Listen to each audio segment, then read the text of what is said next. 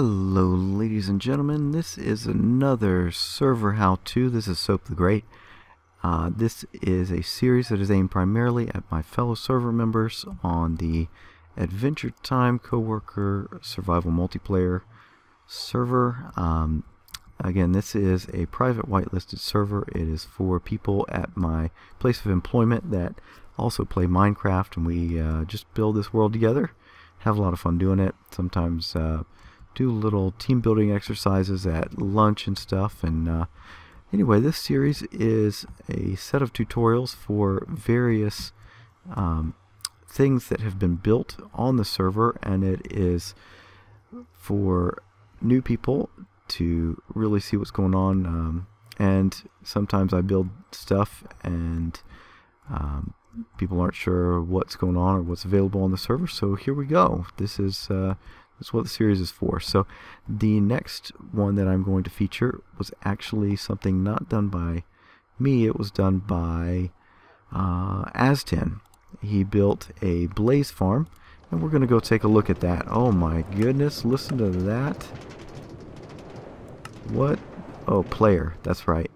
Yeah, because it makes perfect sense for the minecart to be on the player volume. Here we go.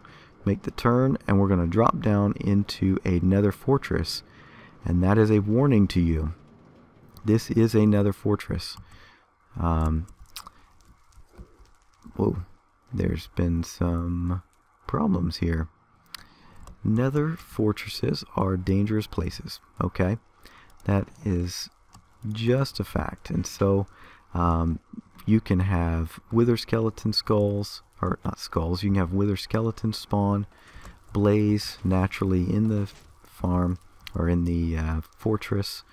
Let's see what else. Blaze, magma cubes, zombie pigmen. Ghasts do not spawn in fortresses. They'll spawn around fortresses, but not in them. But because pigmen are in here, or can be in here, I like to just close this thing off if I need to do some enchanting. Okay, so what we're gonna do, grab that. I just close it all off in case I happen to hit one by accident. There we go, we're closed. Call me paranoid, but it has been the case before that we've had some mishaps where a pigman was in here, and if there happen to be any other spawned around, they will come find you. Alright, so the way to use this thing is you just sit here and you wait. Okay, you're gonna I tend to use the F3 screen, and I'm going to be watching the E number. It's in the top left corner where it has E colon, and right now it's 12 over 46, 14. Okay, you see that bottom number going up, 14 up to 15 now. Okay, that is roughly the number of blaze that are in this area right here. Okay, to get from 0 to level 30, at least as in 1.7.2, what you're going to need is 83 in there. Okay, and just to increase our frames per second a little bit, we're going to turn off particles. That does not help any. Thanks to recording. Okay, that's all well and good. We're gonna, let's just assume we've got 83 there now.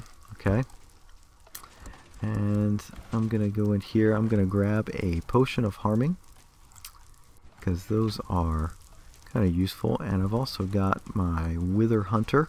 Notice it is a looting 3. I really need to put it away because I only use it for this,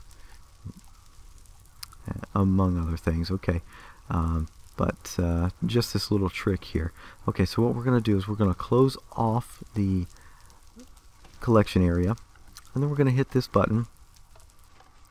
Okay, I've got mob sounds turned off, or turned really low, so you can't hear these guys taking damage, but you can see it. Okay, notice they're no longer blinking red. I'm going to get back a little bit. I'm going to throw this potion of harming and then switch to my looting 3 sword. If you don't have a looting 3 sword, just throw the potion of harming. What that does is it makes sure we get a bunch of blaze rods out of it return that as quickly to the open position as possible. Otherwise, you're going to get blaze stuck on the block there above it, and it won't be able to reopen. So you'll have to leave the area, come back, unload these chunks, and these things will despawn. And yeah, that's that. So there we go, and you can collect your blaze rods there. They're useful for smelting and some potions. And then what you want to do we have any books? No books here. Up there? Nothing. Okay, I didn't bring any books with me, but here's the enchanting table here. You just use that. And that is the blaze farm. Okay. Now I just pull this dirt back out, collect it all, and then, as I've said times before, leave it as you found it or better. So I put that dirt back. Do let me know if you ever see that we're running low on potions of harming. Either go build some at or brew some up at the auto potion brewer, or just let me know and I will deliver some down here. But they are very useful. They get rid of the blaze really quickly. But we're all done here. So we're going to go back up. Sometimes pigmen will spawn in and knock you back. So what you want to do is just keep holding forward on the minecart and you'll be sure to get back up. And now we're heading back to the nether portal. And that is how to use the blaze farm. If you enjoyed that video, please give it a like. If you enjoyed the build, let Aston know. He really appreciate it. It's always good to know when somebody's using your builds. And if you want to see more, feel free to subscribe. But again, this is a highly specific series. Check out my other stuff. If you're not a member of this server, check out the other series. I've got a multiplayer series that I do on this server, just other builds. But the tutorial specifically is for the fellow server members. So anyway, that's it. I will see you next time. Bye bye.